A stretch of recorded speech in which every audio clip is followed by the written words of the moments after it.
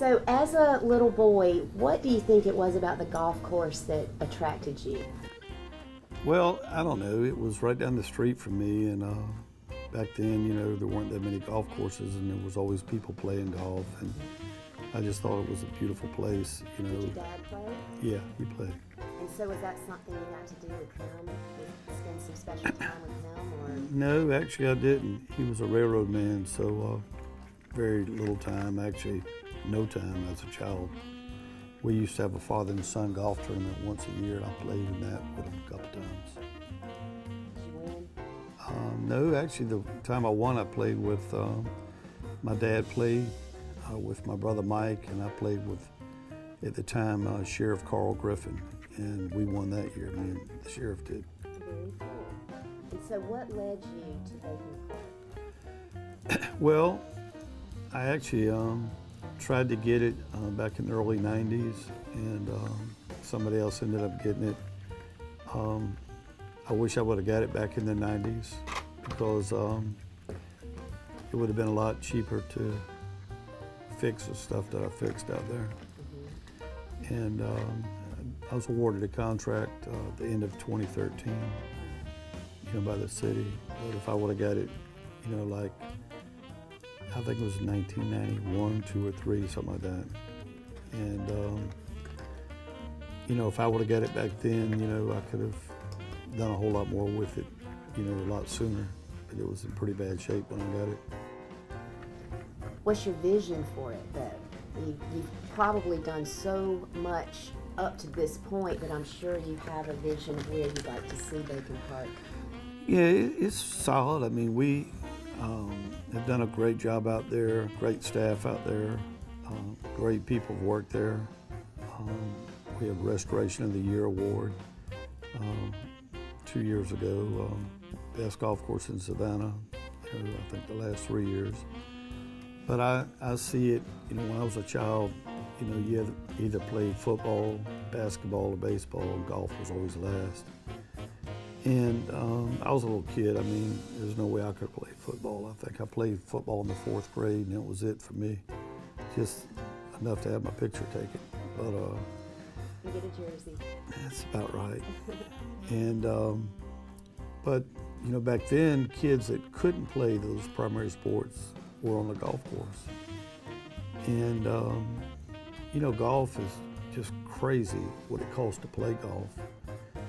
And you know, you have all these places like, you know, the landings and all these developments, you know, where it costs so much money to, you know, be a member and stuff like that. So there was really no places that kids could play golf. And a lot of kids ended up, and still do, I mean, so many kids on soccer fields, and they play a lot of soccer. It's a great sport for kids that can't play football, basketball, and baseball. I don't really know any kids that play football and soccer, you know, but soccer's great for kids. Kids need to, you know, burn calories. Kids need to burn energy, you know.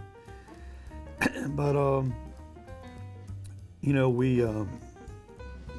have suffered immensely in the golf industry because, you know, for about 20 years, maybe 25 years, kids have not been introduced to golf.